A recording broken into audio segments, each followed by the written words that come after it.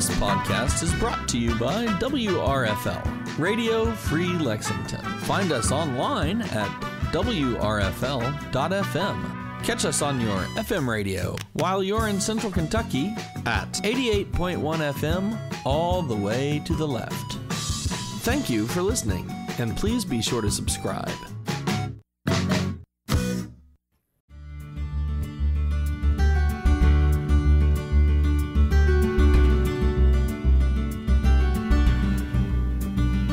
Hi, welcome to From the Woods, Kentucky. I'm Lhotka, and I'm here with my co-host, Renee Williams. Today in studio, we have Dr. Steve Price. Dr. Price is an associate professor of stream and riparian ecology in the Department of Forestry and Natural Resources at the University of Kentucky. It's a pleasure to have you in studio today. Before we get started talking about your research with reptiles and amphibians, tell us a little bit about your background and what you do here at UK. Sure. Well, thanks for having me. I'm happy to be here. My background, I guess, I started my career in this field several years ago when I was in Wisconsin. That's where I'm originally from, and that took me to North Carolina. And then eventually, after going through graduate school and spending a lot of time researching in North Carolina, I ended up here in Kentucky. So at the University of Kentucky, I'm a teacher, I'm also a researcher, and I also direct our graduate program. And so I teach various classes having to do mostly with streams and freshwater systems and reptiles and amphibians especially. So what first got you interested in reptiles and amphibians? Well, like most herpetologists I know, my interest began when I was a child. Mm-hmm. And I would spend a lot of time, especially with my grandparents, visiting forests and wetlands and other places to look for reptiles and amphibians. So, you know, as long as I can remember, I've always been interested in these animals. Mm-hmm. And then that passion eventually kind of carried through to when I went to college and began studying. Okay. That's good. Well, thank you for providing some information on that. And so now we're going to talk a little bit more about the reptiles and amphibians. And tell us, just kind of before we get started, what is a reptile and what's an amphibian, and then what's the difference between the two? Okay. So first, both reptiles and amphibians are what we would call ectotherms, or kind of cold-blooded animals, mm-hmm. even though their blood is not really cold. Basically, it means their body temperatures are derived from environmental temperatures, right? So they're not maybe the same as the air temperature. An animal like a lizard could go out and sit out in the sun and warm its body temperature. To reach body temperatures actually warmer than some of our mammals or birds, which are called endotherms, and their body temperatures are basically generated through their metabolic processes, right, through their physiology. So a reptile and amphibian, their body temperatures can change with the environment in which they're in. So reptiles and amphibians are generally studied together, right, and that's the field of herpetology, but they're actually really different animals. Amphibians have smooth, scaleless skin, okay, that is usually moist. So if you see a frog or a salamander, you'll notice kind of a glistening on that skin. So their skin has to stay moist. They don't have claws on their limbs if they're one that has limbs, and they're really prone to kind of drying out. So they need to be found in like moist environments. And of course, amphibians, a lot of them lay eggs in water. Their eggs don't have any shell on them. It's just kind of a clear gelatinous envelope. And then there's some other amphibians that lay eggs on land, but they have to lay their eggs in kind of really moist spots, like under logs or under rocks, places where the eggs won't dry out. Reptiles, on the other hand, are covered in scales, right? And some reptiles, like our fence lizards, for instance, you can see they have these like big spiky scales on them. Other reptiles may have smaller scales, but these scales protect them from drying out, right? So reptiles can be found in drier and hotter environments than amphibians, generally speaking. If a reptile has fingers, they'll have claws on it, and of course not all of them have that. Some snakes don't. And some reptiles lay eggs, and their eggs have shells. Other reptiles that actually give birth to live young, so they'll carry their babies around with them, and then the babies will will be birthed and look like little, resemble the adults. What are some examples of those? Well, actually, like all of our venomous snakes in Kentucky give birth to live young. So all the pit vipers, right? And then a lot of our water snakes, and it's kind of a big, broad group, but things like our northern water snakes, which are decent-sized snakes. Maybe they can get up to about 3 feet long, kind of thick-bodied. They have a red and green pattern to them. A lot of people see them around streams and rivers throughout Kentucky. And in fact, a lot of people confuse them with cottonmouths, which are venomous and a lot more uncommon than water snakes. But all those water snakes give birth to live young. Eastern garter snakes, which people often see in suburban areas in their backyards, they give birth to live young as well. Okay. So can you explain why reptiles and amphibians are important components of both the forest ecosystem and aquatic environments? Yeah, I can do that. So, of course, people don't always see reptiles and amphibians, right? You walk through the forest, you walk along a stream, there may be a lot of them around you, but you can't see them because they like to remain hidden, okay? But if you spend a lot of time in the field like I do or like my students do, you start realizing how incredibly abundant these animals can be. Take salamanders, for instance, in our forests in eastern Kentucky. There's been some studies that have looked at salamanders in these forested sites, and the collective biomass, meaning if you were to weigh every single one of these little salamanders, can outweigh that of all the other vertebrates, meaning birds and mammals together. So there's just a lot of these animals in ecosystems in Kentucky, and because there's so many, they serve actually as a very important prey source for a lot of other animals. Okay, things like eating frogs, some things like eating salamanders, of course, things like eating snakes. So you have like wading birds, let's say next to wetlands, like herons and egrets. They eat a lot of amphibians and reptiles. A lot of mammals eat reptiles, so they're a very important component to the ecosystem that way. And because there's so many, they serve as predators as well, right? All or most amphibians and reptiles eat other animals. Okay, so salamander larvae, for instance, in a pond, and these are basically the tadpoles of salamanders. Okay, before they metamorphose and go and become adults, they eat a lot of aquatic invertebrates like mosquito larvae and things like that. Oh, that's good. Yeah, and snakes, for instance, a lot of them eat rodents, right? So they play a very important role in rodent control. A really cool example of this are timber rattlesnakes, which people have various feelings about. But there's been one study that looked at timber rattlesnakes and their consumption of mice. And in fact, in some areas, they consume mice that carry ticks on them, the same ticks that give people Lyme's disease. And it was estimated that an individual timber rattlesnake each year consumed somewhere around 4,000 to 5,000 ticks, right? So they're removing these disease vectors right out from the environment. So I think in that way they can be important components not only to ecosystems but also for people as well. So where are they hiding? You mentioned that they were all around us and we don't see them. Right. So where are they? Yeah, you have to look under logs, under rocks. Sometimes snakes will bask in trees or in shrubs, but they're just very, very good at blending in. They have camouflage in a lot of cases, so it's hard to see. They can bury themselves in leaf litter. And so you have to have a keen eye and search out these areas, but then you'll start finding them once you develop kind of a search image and what you're looking for. Okay. Oh, that's good. So if you're walking along the trail, they won't bother you. I mean, as long as you don't step on one or anything. Yeah, I mean, stay out of the way. Most of them, in fact, I will say all of them, do not want to interact with people, right? So they're going to avoid you, right? And so if they see you coming and they don't feel like they are hidden enough, they're going to get out of there, okay?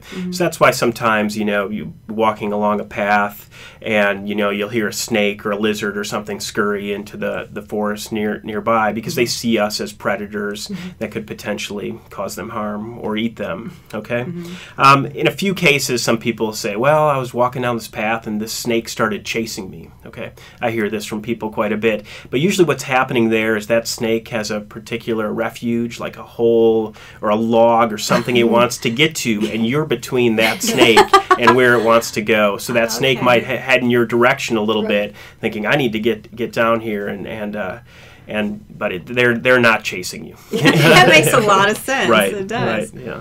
So what are some interesting behaviors of reptiles and amphibians?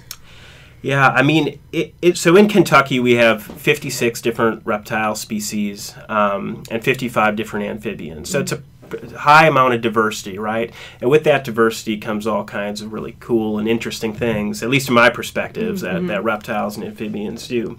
So one behavior that is really interesting that maybe some of the listeners may have seen has to do with a snake called the eastern hognose snake. Okay, so this is a harmless snake that maybe gets about 2 feet long, a little bit thick-bodied. It's called hog-nosed because it has the scale on the tip of its nose is turned up, so it kind of looks like a little snout of a pig or something like that. Okay.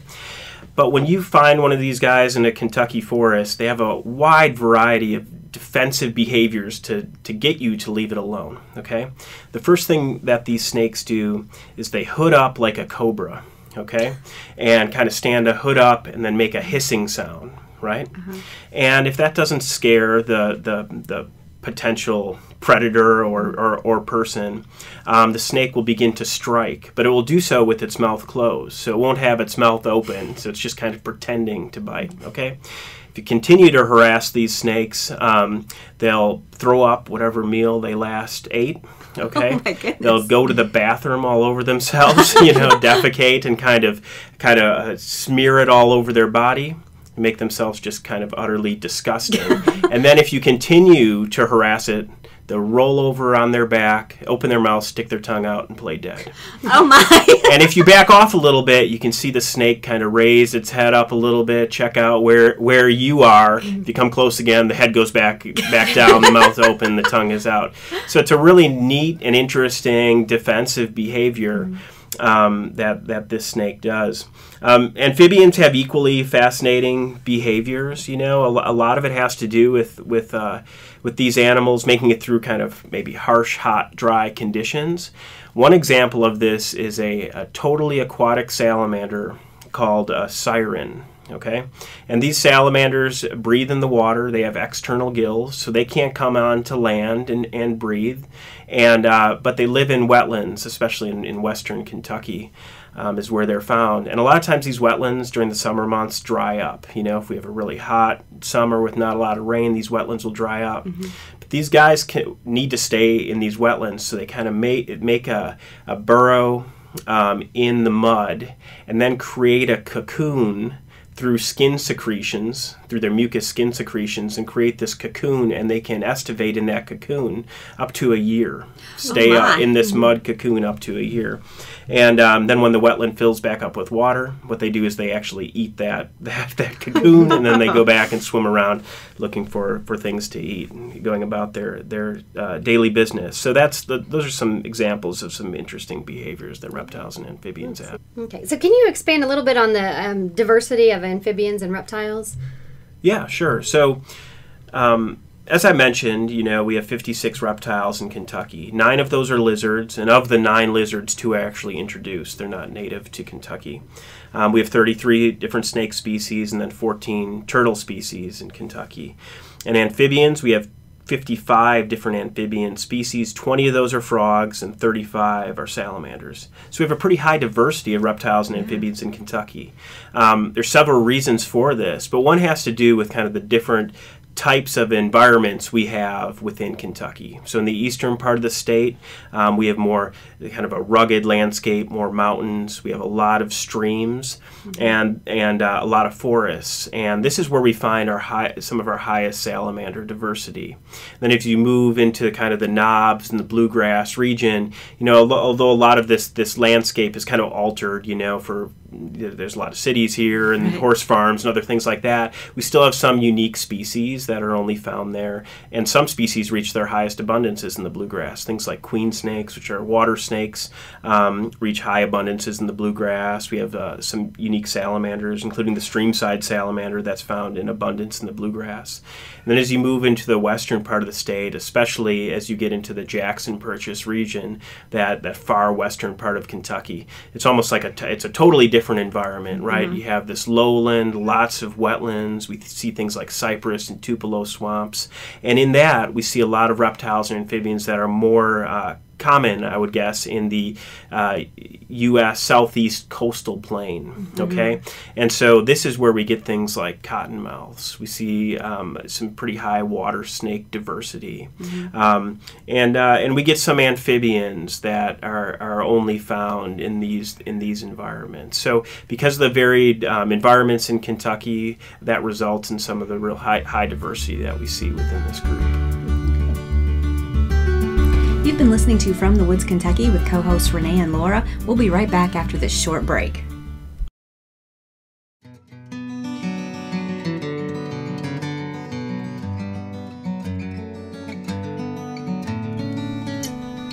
Welcome to Wildlife Sounds from the Forest. This is Dr. Matt Springer. For those of you who may be just joining us, each week towards the beginning of the show, we will play a wildlife sound from the forest. So here's our sound for today.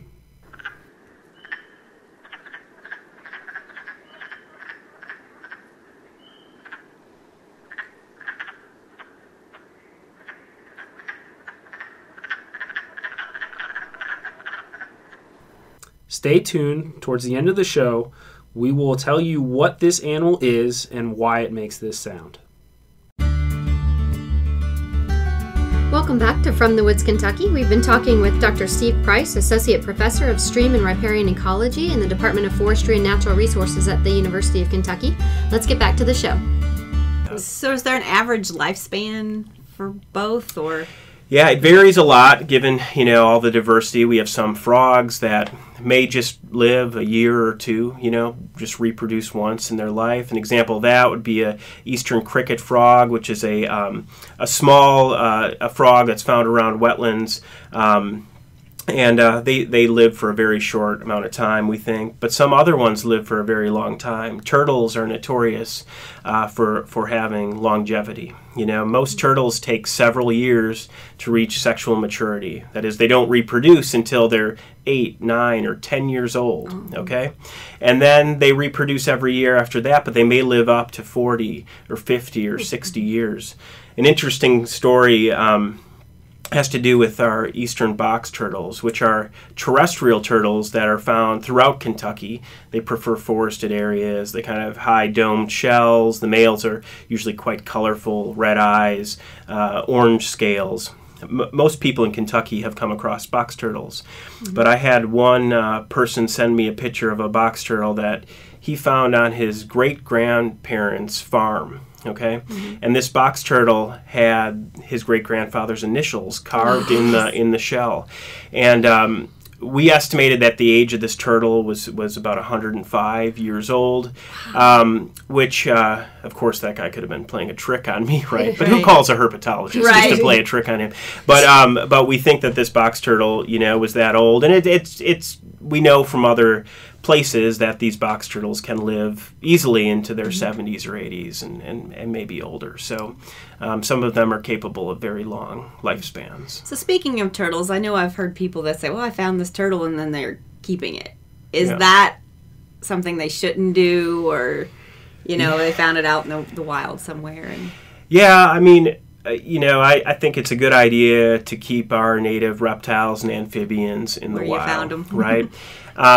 But, from an idea, as somebody who has pets, right? The thing with turtles is they live for a long time, right?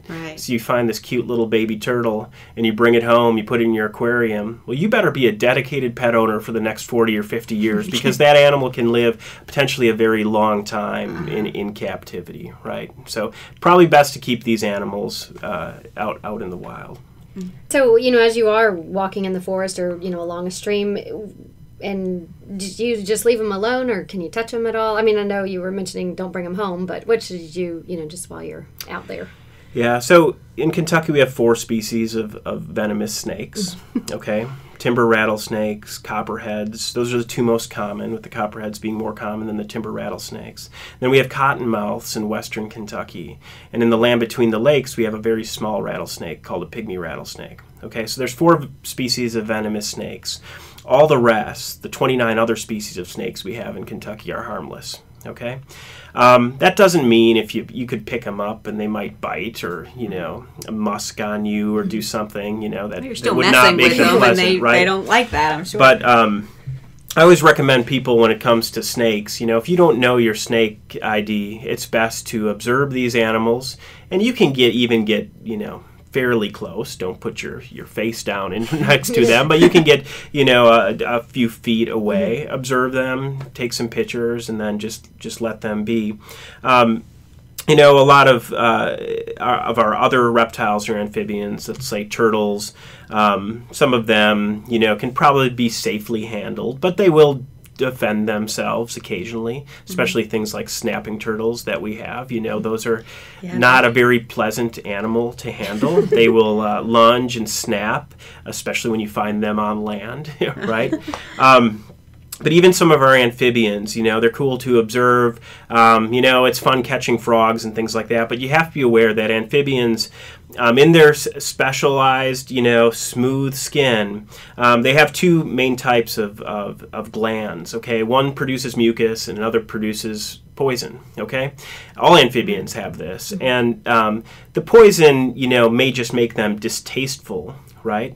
Or it may be like an irritant to your eyes or other mucous membranes, right? So you have to be careful, wash your hands after you handle them, and then you should be pretty safe. Keep in mind if you're going to pick up any amphibian though, their skin is very sensitive. So if you have lotions or bug sprays or stuff on your hands, it could potentially kill them. So you need to be some careful. of them change colors as well, or do they not do that? Oh yeah, so a lot of reptiles and amphibians are capable of color change. Like dramatic color change? Sure, like our gray tree frogs. Okay, we have 2 species of gray tree frog. One's called a Cope's gray tree frog, and the other is just the gray tree frog. Okay, but they're not always gray in color, right? When they're vocalizing, when the males are calling from wetlands at night, they're oftentimes bright green. And then during the day, they're a gray color, and then sometimes they can even be even darker, almost a black. So they're capable of that color change. A lot of that has to do with temperature or other behaviors. Some of our reptiles change colors. Eastern fence lizards, for example, can change colors from being almost a very slate type gray color to a much darker brown. So a lot of reptiles and amphibians, yes, are capable of changing color. Great. So you actually developed the content for the Snake ID website that we have. So can you tell our listeners about this website and how it might be useful to them? Yeah, so this website introduces folks from Kentucky and elsewhere in the southeast to the 33 snakes native to Kentucky. Okay, and within this website, we have species accounts, so it covers each species. It talks a little bit about where you find them in Kentucky, what types of interesting behaviors they may have, some aspects of their ecology. So it's a good resource in that way, and there's a ton of pictures of most of these animals. We spent a lot of time going out and trying to find good pictures for these snakes. But another really cool feature of this website is that it can allow somebody who sees a snake, let's say in their backyard or when they're out on a hike, it can help them identify these snakes by keying in on or by using specific features of that animal. Okay, some of these include things like morphological features, like what was the head shape like, what was the body shape like, is it stocky, is it thin, for example, right? Even some aspects of like what did the eye look like, which that you probably shouldn't get that close to the snake if you don't know what it is to look at its eye. But if you have a good close-up picture, you could use that. It also looks at things like the region in Kentucky where where you saw this snake. So you can use that. You could put all this information together, and then the website will spit out a list of snakes that this could potentially be. So it can help you identify these snakes. So that's a really cool feature of the website that I think many people have found useful so far. And in general, we're real excited about this project. I think it's been fairly successful. So great.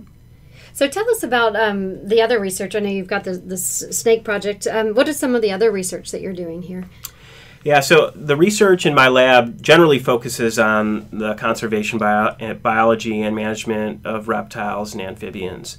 And in order to effectively manage and conserve these species, we have to know actually a lot of information about their populations. And amazingly, for a lot of reptiles and amphibians, we don't know even their distribution fully within the state, but we don't for sure know how long they live, what their movements are like, how many young are produced each year in populations. So we spend a lot of time trying to learn this information about these populations. So examples, we have studies going on in eastern Kentucky looking at stream salamanders, both in University of Kentucky's Robinson Forest and elsewhere, trying to understand how they respond to different environmental disturbances and changes to land use. We also have a lot of projects that kind of focus on imperiled species in Kentucky. One example of this is a frog species called the crawfish frog that's found in western Kentucky. And these frogs really neat animals. They spend almost their whole life in burrows dug by crayfish or crawfish, depending on how you want to call it. But then during the late winter, they move to wetlands to breed, and the males have this deep snoring call that travels quite a distance, so you can hear them pretty easily. And they'll stay in these wetlands just for a couple days each year. Females will come in there, they'll lay eggs, and then the tadpoles will develop in the wetlands. And then the adults will move back out into the land around the wetland to spend their time in these crayfish burrows or other holes that they find. This species is imperiled mostly because of kind of some changes to the land or the type of habitat that they prefer. In western Kentucky, we used to have a lot of prairie type habitat, and these crawfish frogs like that grassland habitat. We don't see as much of that anymore, or it's highly fragmented. So we spend a lot of time researching these animals in western Kentucky.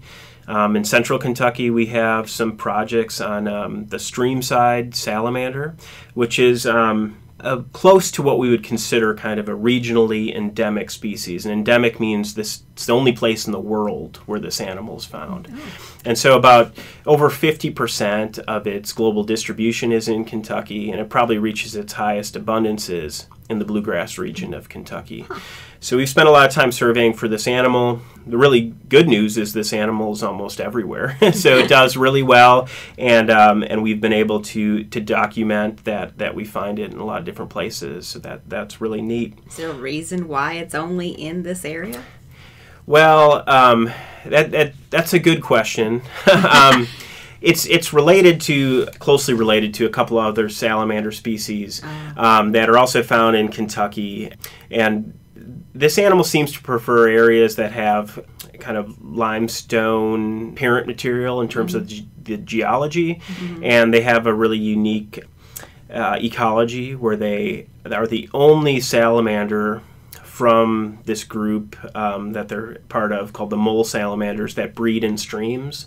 And so they'll move to the streams, actually starting late November, early December, and then they'll stay in these streams for several months. Females will lay eggs in the streams, kind of adhere them to the undersides of large rocks, and then the salamander larvae hatch out of the eggs and then spend the time in these streams until the streams go dry in June or July.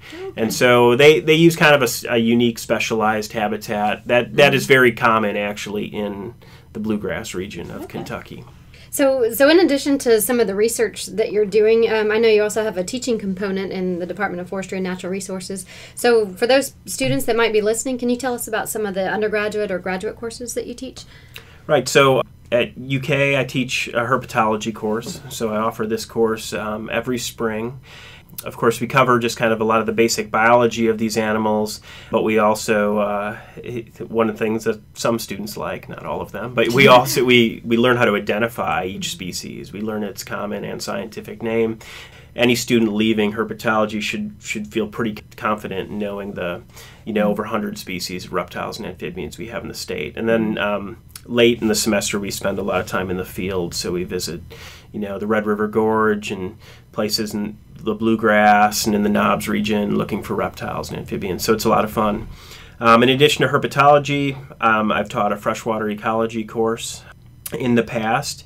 And this course talks about all aspects of freshwater systems. So we cover lakes, rivers, streams, wetlands, talk about the interesting organisms that live in them, and focus on a lot of the ecosystem processes that go on in freshwater systems.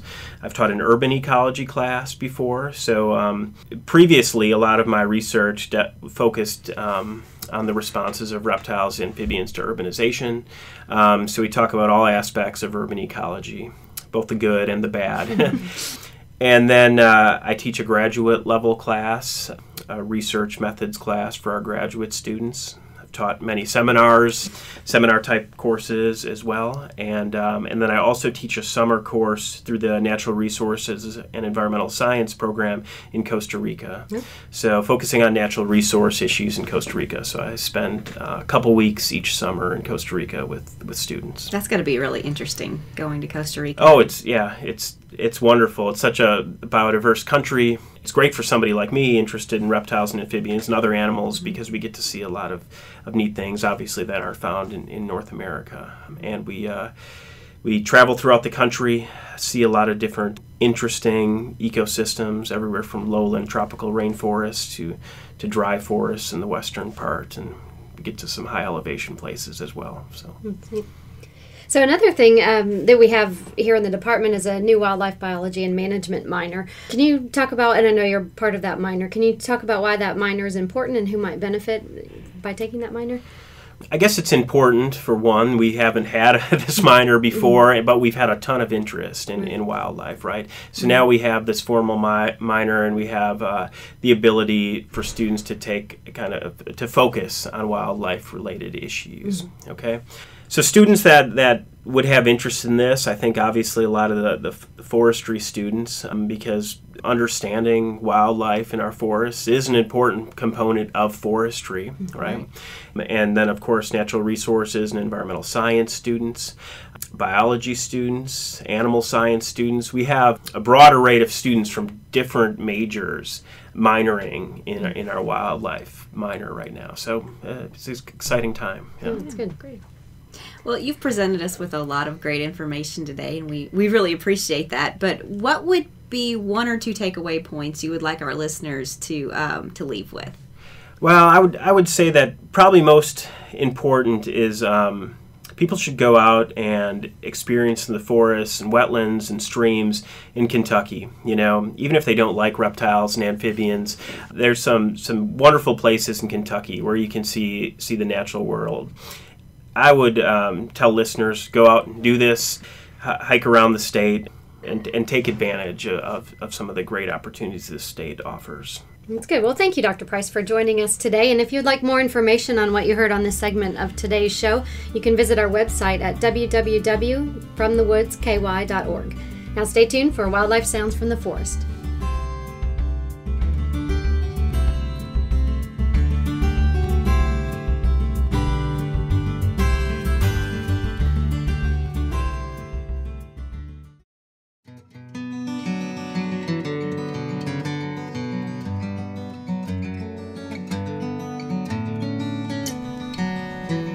Welcome to Wildlife Sounds from the Forest. This is Dr. Matt Springer.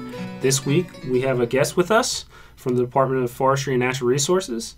It's one of our wildlife faculty, Steve Price, Associate Professor of Stream and Riparian Ecology, and he's going to talk about this sound you heard earlier.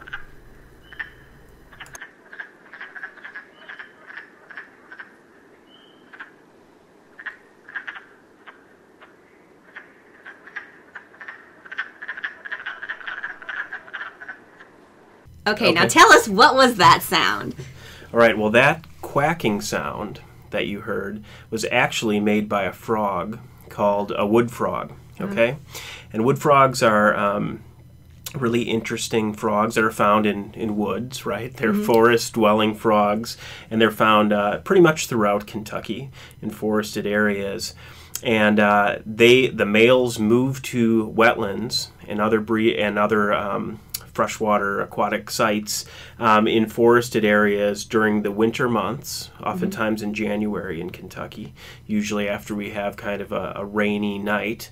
And they will make that quacking call to attract the females to these wetlands. Now, wood frogs have a very short calling period in Kentucky. So we have some frogs that call for a very long time, maybe for several months. Wood frogs call for maybe only a few days to several days, and that's it. So their entire breeding activity occurs over a very short period of time during our winter months. So the males will attract the females, and the females will lay eggs, and he will fertilize them, and then new wood frogs will emerge from these wetlands sometime in June of the following spring or summer. Is there a specific location for wood frogs, or are they just all over Kentucky? Well, they're most common in the eastern part of the state, but we do have some populations in the bluegrass and some populations in the western part of the state as well. But of course, they're most common where we have most of our forests, and and eastern Kentucky is a good place to find them. Yeah. Okay, so I guess now we're going to do our second sound. So let's hear that.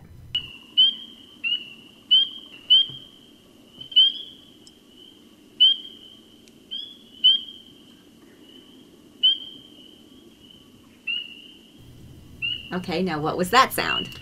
Well, that high-pitched whistling was a small frog called the northern spring peeper. Okay, and these frogs, are maybe an inch long, but they can make an incredible sound. Sometimes their call can be heard on a clear night with low wind for over a mile away. Okay, wow. And the males will call at wetlands and other aquatic sites to attract the females, and they, given their name Spring Peeper, they're kind of like the harbinger of spring, right? So they start calling some years as early as February, but you can usually hear them in March and April in Kentucky calling from these wetlands. And if you've ever moved into or walked into a wetland that is full of spring peepers, you can hear nothing else except these high-pitched frogs calling. It's a pretty incredible experience. So now let's listen to that third sound.